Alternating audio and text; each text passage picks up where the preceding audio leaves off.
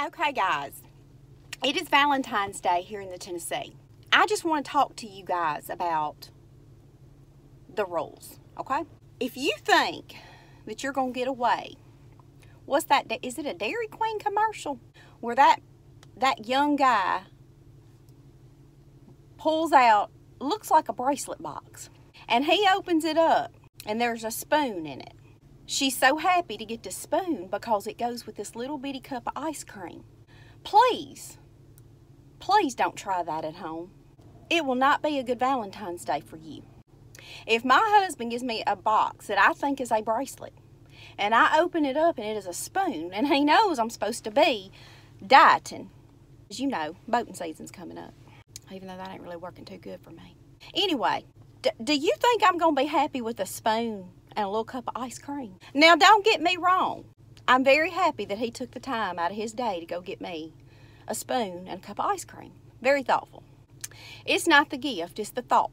However, I don't want ice cream for Valentine's Day. Neither does your girlfriend or your wife. Let's talk about some good presents for Valentine's Day, okay? I mean, you could come home and just pick up your boxers out of the floor.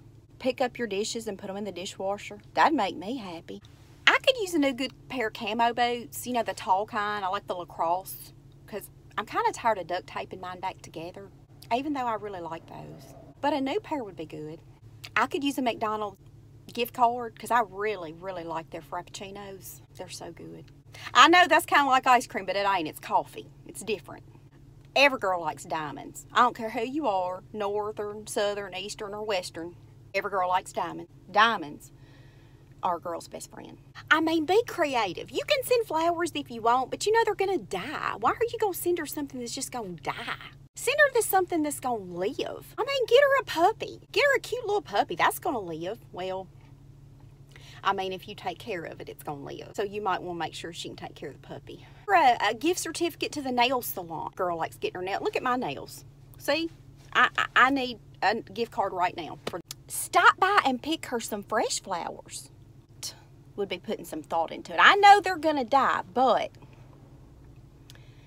that would be pretty cool that you stopped on the side of the road. Now, I don't know where you're going to find any flowers right at the moment because it is winter time, but if you look hard enough, you might could sneak up in somebody's yard and pick her a few flowers, okay? I mean, all I'm saying, guys, is be creative. Don't buy the spoon and the ice cream.